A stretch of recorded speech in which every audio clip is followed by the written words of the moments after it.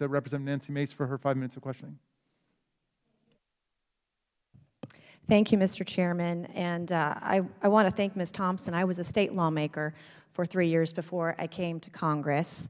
I represent the 1st Congressional District of South Carolina, and South Carolina has had its own history, very bad history with black South Carolinians, black and brown and African Americans. I recently took a vote to move statues like Supreme Court Justice Taney, removing his bust out of the Capitol Rotunda because he wrote the Dred Scott opinion, the one that said that black and brown and African Americans could not become citizens of the United States of America. I voted to move, someone like Wade Hampton, who encouraged the murder of over 150 black South Carolinians during his run for governor. And so I appreciate your comments about the 60s. I was not around then, but I've watched and read a lot of the history and seen the videos and seen the moments of violence against black America. So I applaud your work on that. My understanding is you were elected in 1972 in Texas. Is that correct? That is correct. Right, and I applaud you for making history, I imagine, in Texas and being a strong voice for black men and black women. Coming from South Carolina, we've got voter ID, and I'm assuming Texas is the same way. Do y'all need IDs to buy alcohol when you're purchasing at the store? Yes, to be sure that you are capable of doing that. Right. Do you need an ID in Texas to buy cigarettes? You can't buy them unless you're at least 21. But do you have to show an ID to buy cigarettes? You do have to show an ID. Do you need an ID when you're getting a job and trying to get on payroll in Texas? Yes.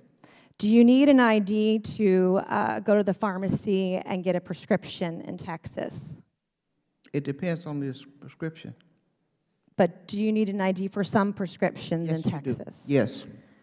Do you need an ID to get Social Security services in Texas? You do. Do you need an ID to rent an apartment in Texas? Yes. Do you need an ID if you're going to buy a house and finance it via a mortgage in Texas? Yes. Do you need an ID in Texas if you're going to board an aircraft and fly commercial?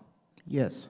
Did you fly commercial or fly a private jet on the way to D.C.? A chartered plane. Do you have to show an ID when you fly in a private charter jet? Yes. I wouldn't know. I've never flown on one. So did you need an ID to get in the building here today? Yes. Do you need an ID in Texas to open a bank account? Yes. To cash your check if you're working. Do you know, Representative Thompson, what percentage of blacks in Texas, black and brown African Americans, are registered to vote? Oh, a huge percentage. 70%. Do you know what percentage of African Americans, black and brown Texans, have voted on average or in the last election? About 64%. Correct. Do you know how many whites are registered to vote in Texas? Far more than African Americans. 72%. You have 70% of blacks in Texas who are registered to vote. You have 72% of whites in Texas who are registered to vote.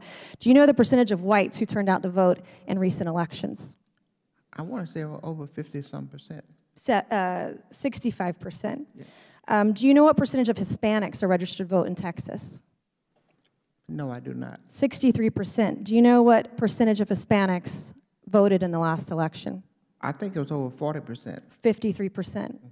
Hispanics are not voting in as high numbers as blacks and whites in Texas. Do you know the percentage of Democrats that support voter ID? Would you repeat your question? Do you know the number or percentage of Democrats who support voter ID in this country? I do not, but I don't think it's a whole lot. 72%. Okay. Do you know the number of black and brown and African Americans in this country who support voter ID? No. 75%. Do you know the number of Hispanics that support voter ID in this country? No. 81%. Do you know where the state of Texas is ranked with black voter turnout in this country? With black voters turnout? Mm-hmm. Do you know where Texas is ranked? Oh, about 44%. The latest numbers that I read this morning was that Texas is ranked 10th. Do you know where Texas is ranked? So then top 10 in the country. Do you know where Texas is ranked with women voters? Oh, way up in the 50s. In the bottom third of this country. So I would argue that Texas has a more difficult problem with getting women out to vote than Black and brown and African Americans. Thank you, and I yield back. Thank you very much. I'd like to go to Congresswoman Robin Kelly.